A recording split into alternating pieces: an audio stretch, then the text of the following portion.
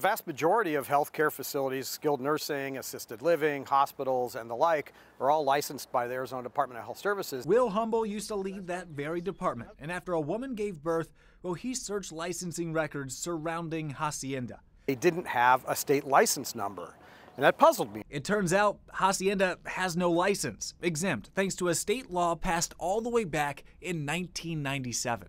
This exemption was part of many things that were included in that bill. For Humble, no license means the state lost a valuable tool when it comes to trying to make changes. And it's a big motivating factor for them to do things the right way. And in the absence of a license like that, you remove that intervention tool that the state has. Hacienda did have oversight, though, but mainly through the federal government and contracts through the state, which account for most of their patients. But then a 911 call, "Baby's turning blue, baby's turning blue," sparking change. Senator Heather Carter says she will soon file a bill to require Hacienda and others like it to be licensed again. This will now give the statutory authority for the state to go in on its own behalf.